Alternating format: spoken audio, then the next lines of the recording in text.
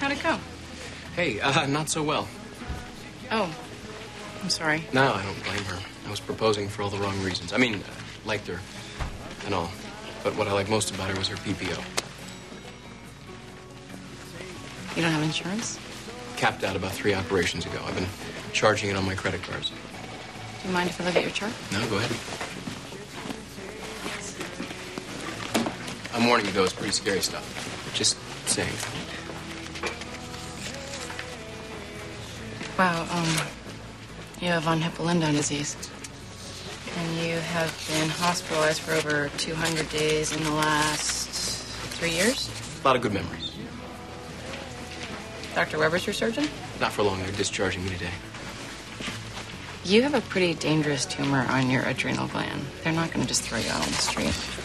Yeah, let me see what I can do. Look, I don't know how much your fee is, but I know I can't afford it.